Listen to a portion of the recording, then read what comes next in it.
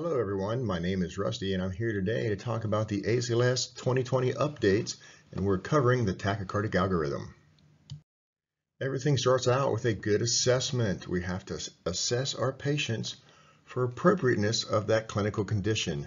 Normally between a heart rate of 100 to 150 is sinus tach, and it's normally an underlying cause.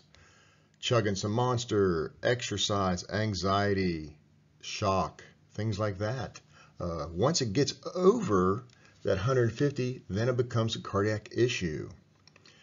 Like I said, we need to identify those underlying causes and treat them, and of course, do that primary ALS care, IVO2 monitor. And then determine if the patient is stable or unstable. To determine if this patient is stable or unstable, we're going to look for those serious signs and symptoms, and they are altered mental status, acute heart failure or JVD, chest pain, hypotension, and signs and symptoms of shock. You're going to look from head to toe and look for those pale, cool, diaphoretic, because if you're diaphoretic, you're fixing to die. You're sweating bullets, like this guy down here, sweating bullets. And that's the outward sign from your body saying, I need help. Look for those serious signs and symptoms to determine if they are stable or unstable. In this presentation, we're going to talk about these 4 tachycardic areas. Are they fast and unstable, fast, stable, and narrow, fast, stable, and wide, or do they have torsades de pointes? All right, folks, if they are fast and unstable meaning they have a serious sign and symptom, altered mental status, acute heart failure, chest pain, hypotension, signs and symptoms of shock. If they have one of those, because they're all serious, then they are unstable. If they are fast, they're over 150 beats a minute, and it doesn't matter if it's narrow or if it's wide. If they are fast and unstable, they need immediate synchronized cardioversion. Prior to 2020, you needed to know the different rhythms to start at a different energy level, but they've smoothed it out in 2020. Now you're just starting at 100. If that doesn't work, you're going to sink and go to 200. If that doesn't work, you're going to sink and go to 300. If that doesn't work, you're going to sink again and go to 360. So they've smoothed it out for synchronized cardioversion in 2020. Let's go through the steps next. Let's go through the steps of synchronized cardioversion. The first step is getting out those pads and making a heart sandwich. Right upper chest, left side, or anterior posterior position. Then we're going to turn on the sync button. The sync button's right down here. Then you're going to see, once the sync button's in place, you're going to see inverted triangles over those R waves, or just little tick marks on some monitors. Then you're going to set your energy level. Set your energy here. Like I said, they've smoothed it out. The first synchronized cardioversion is at 100. The second sync is at 200. The third sync is at 300. And the fourth sync, if needed, is at 360. Then we're going to charge the monitor. Next is clearing the patient. And then we're going to push and hold the shock button. We're going to hold it down so the computer in that monitor synchronizes that electrical discharge on that R wave. And that's the steps of our synchronized cardioversion. Sync, set, charge, clear, push and hold. Sync, set, charge, clear, and push and hold. As a review of fast and unstable, if they are fast over 150 beats, it doesn't matter if they are narrow or if they are wide. If they have a serious sign and symptom, they need immediate synchronized cardioversion. Remember the steps of making that heart sandwich, hitting that sync button, setting your energy level. First sync is 100, second sync is 200, third sync is 300, and fourth sync, if needed, is 360. Then you're going to charge it. You're going to clear the patient, and then you're going to push and hold so that electrical discharge is on that R wave. If they're fast and unstable, synchronized cardioversion. Now we're going to talk about fast, stable, and narrow. Fast being over 150 beats, stable being no serious sign and symptoms, and narrow, that QRS complex is less than 0.12 or 3 little boxes. Our memory jogger for fast, stable, and narrow is vigorous aging adults can bear down. That is, vigorous aging adults can bear down. The vigorous stands for vagal maneuvers. Next is adenosine 6 milligrams, then adenosine 12 milligrams. Then we have a calcium channel blocker, and last but not least is a beta blocker. The memory jogger, vigorous aging adults can bear down. Let's go through those individually. If your patient is fast, stable, and narrow, the first thing you're going to attempt are vagal maneuvers to stimulate that vagus nerve that is hooked to that parasympathetic nervous system that helps slow your heart down. You can try Valsalva, pinching your nose and blowing out like when you go over those tall mountains. Or you can have your patient blow on the plunger out of a syringe, or have them bear down like you're having a bowel movement. You can do a carotid massage, or for pediatric patients, you can put that ice bag on the face to stimulate that mammalian dive reflex to help that heart rate slow down.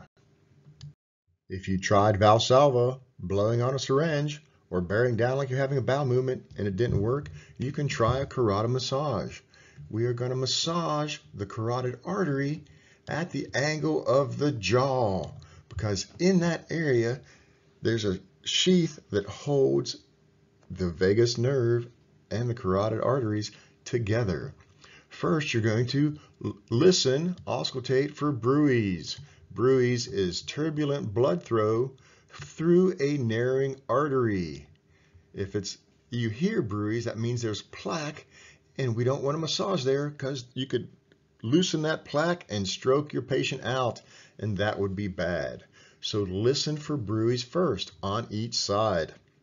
If there are none, then you can take 2 fingers and push at the corner of that jaw hard enough to dent a tennis ball and massage for about 10 to 15 seconds. This actually works in about 25% of the patients if done correctly. So listen for bruise, push hard enough to dent a tennis ball, and perform a carotid massage. Let's review our vagal maneuvers. We can Valsalva, squeezing our nose and blowing out, or blowing on that syringe. Push that plunger out. You can do it. You can do it. Or carotid massage. Listen for those bruise and then massage at the corner of that jaw. You can also bear down like you're having a bowel movement. And for younger patients, you can, dip their head in ice water, or that ice bag to the face is a type of vagal maneuver. Try those, and if it doesn't work, we'll go to the next treatment. If vagal maneuvers are unsuccessful, we're going to use adenosine. There are 2 different doses of adenosine if the first one doesn't work. They are 6 milligrams rapid IV push followed by a 20 cc flush. In 1 or 2 minutes, if the first doesn't work, we're going to do 12 milligrams rapid IV push followed by a 20 cc flush. There are 2 different techniques for this adenosine push. You can do the 2 needles in 1 med port, pushing and holding the medication and then pushing that flush. We are pushing and holding that drug syringe because the flush could be so powerful that it pushes saline back up into the drug syringe, reducing your flush. So push and hold your drug and then push your flush. Then another technique is using a 3-way stopcock. A lot of places have needleless systems nowadays, so we're going to employ the 3-way stopcock. You're going to turn the stopcock so it's on to all the flow. So the arm is down in this picture. And then you're going to do the same thing. Push and hold the drug and push the flush. Remember, your adenosine sentence is 6 milligrams rapid IV push followed by 20 cc flush in 1 or 2 minutes. 12 milligrams rapid IV push followed by 20 cc flush. If that doesn't work, we have more treatments to try. Here we go. If our first 2 treatments don't work, then we consider a calcium channel blocker or a beta blocker. Our calcium channel blocker is Cardiazem. Our first dose of Cardiazem is 0.25 milligrams per kilogram. If that doesn't work, in 15 minutes we're going to try 0.35 milligrams per kilogram. If we don't have Cardiazem, then we're going to try a beta blocker and we're going to use propranolol. 1 milligram slow IV push, and we can repeat in 2 minutes as needed up to a max of 0.1 milligram per kilogram. So Cardiazem or propranolol, check it out. And here's our review for fast, stable, and narrow. They are fast, over 150 beats a minute. They are stable, no serious signs and symptoms. That QRS complex is less than 0.12 or 3 little boxes. Our memory jogger is vigorous aging adults, can bear down. We're going to try a vagal maneuver, Valsalva, blow on a syringe, carotid massage, bear down like you're having bowel movement, or for pediatric patients, ice pack to the face. If that doesn't work, 6 milligrams rapid IV push followed by 20 cc flush in 1 or 2 minutes. Then 12 milligrams rapid IV push followed by 20 cc flush. Then we consider a calcium channel blocker or beta blocker, Cardiazem or propranolol. Just remember, for fast, stable, and narrow, vigorous aging adults can bear down. Let's move on to fast, stable, and wide. Our memory jogger is when your rhythm looks like the mountains, think of the Alps. When your rhythm looks like the mountains, think of the Alps. Those Alps medications are amiodarone or lidocaine or procainamide or sotalol. We don't want to use any of these medications together because they are used to slow your heart down. And if we combine them, well, it just might slow and stretch that mountain rhythm out into asystole, and that could be bad. All right, we are fast, over 150 beats. We are stable, no serious signs and symptoms, and we are wide, greater than 0.12 seconds or greater than 3 little boxes. If you cannot determine if that rhythm is narrow or wide, we can try adenosine. You can try adenosine if you can't determine if that rhythm is narrow or wide. Remember, that dose is 6 milligrams rapid IV push followed by 20 cc flush. However, you guys are great street cardiologists, and you can determine that rhythm is greater than 3 little boxes. So our first choice would be amiodarone. We're dripping it 150 milligrams over 10 minutes. We can repeat this if needed for another 150 milligrams over 10 minutes up to 3 times. And then, hopefully, goodness gracious, we convert them and we do that maintenance drip of 1 milligram a minute for the first 6 hours. So remember, amiodarone, 150 milligrams over 10 minutes. If amiodarone is unavailable and you have, well, lidocaine, your loading dose range is 0.5 to 0.75 milligrams per kilogram up to 1 to 1.5 milligrams per kilogram. I say, hey, go big or go home, and I'd like to start at 1 milligram per kilogram. Then, if that doesn't help, that 1 milligram per kilogram, you may repeat in 5 to 10 minutes at half of your loading dose. Half of your loading dose. So I went 1 milligram per kilogram first. My next dose will be 0.5 milligram per kilogram. And we can continue that 0.5 until we reach a max dose of 3 milligram per kilogram. So let's talk this out. We got 1 milligram per kilogram. Then in 5 to 10 minutes, we can do a 0.5 milligram per kilogram. Then another 5 to 10 minutes, we can do another 0.5. That makes a total of 2 milligrams per kilogram. If it doesn't work, in 5 to 10 minutes, we can do another 0.5 milligrams per kilogram. If it doesn't work, in 5 to 10 minutes, another 0.5. And then we're finally maxed out at 3 milligrams per kilogram. And then, hopefully, to goodness gracious, they convert. And we can start that drip at 1 to 4 milligrams a minute to keep them out of V-tach. So, if you don't have amiodarone, let's try some lidocaine. All right, if you don't have amiodarone or lidocaine and just happen to have that procainamide sitting on the shelf, we can try it. The dose of procainamide is 20 to 50 milligrams a minute. Procainamide, 20 to 50 milligrams a minute until because there are 4 reasons to stop a procainamide drip, and they are: you fixed them or suppress the rhythm, the patient becomes hypotensive, the QT interval increases greater than 50%. We need to stop it or it's going to stretch on out to asystole, or you reach that max dose of 17 milligrams per kilogram. Remember, procainamide, 20 to 50 milligrams a minute until. One of those 4 reasons to stop. I like pictures more than words, so here's the 4 reasons to stop a procainamide drip. You suppress the rhythm. Those mountains come back to a normal sinus. The patient becomes hypotensive. Your QT interval, which is the start of the Q wave to the end of the T wave, is your QT. If that elongates greater than 50%, we need to stop it, or we're going to stretch it out into a systole, and that would be bad. Or you reach that max dose of 17 milligrams per kilogram. And that's your 4 reasons to stop a procainamide drip. All right, if they are fast, stable, and wide, and we don't have amiodarone, lidocaine, or procainamide, then we can try sotalol. Sotalol is one of those olol drugs and those beta blockers. If we block those betas, we reduce the contractility, automaticity, and the rate of the heart.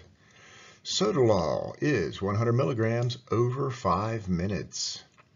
So if you don't have those other drugs, ALPS drugs, go ahead and try sotalol, 100 milligrams over 5 minutes.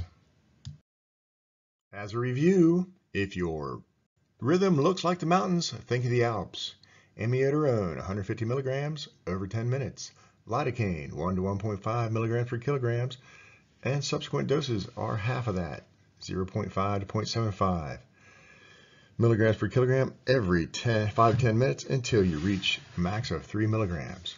Then procainamide, 20 to 50 milligrams a minute until you fix them, they become hypotensive, QT interval elongates greater than 50%, or you reach that max dose of 17 milligrams per kilogram. Or sotalol, 100 milligrams over 5 minutes.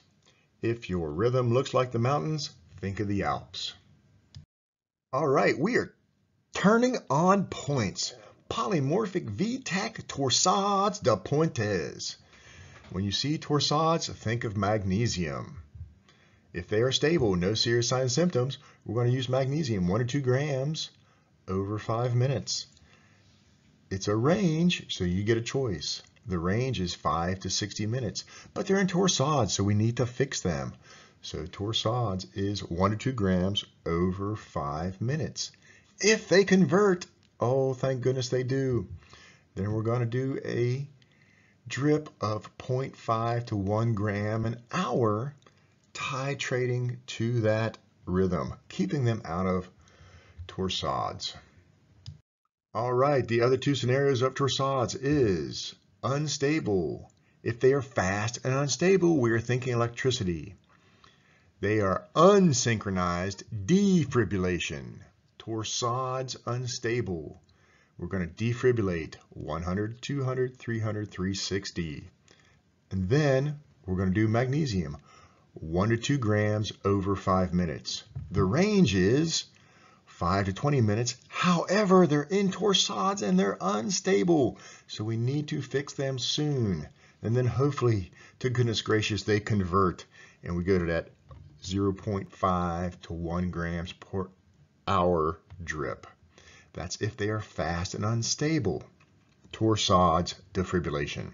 And then they're dead and in torsades. Of course, if they're dead, we're doing CPR and we're defibrillating. 100, 200, 300, 360. And hey, we're doing magnesium. 1 or 2 grams over 5 minutes if they're dead. Some places say also you can just do a push of magnesium or a bolus. Hopefully, to goodness gracious, they convert and you save them. But that's our 3 different issues or situations with torsades: stable, unstable, and dead. So think about 1 or 2 grams over 5 minutes. If you know that, you can make it work for all 3 scenarios. Thank you, American Heart Association, for updating Emergency cardiac care every 5 years. I hope you enjoyed the presentation of the tachycardic algorithm, and we'll do these skills in lab. Have a great day.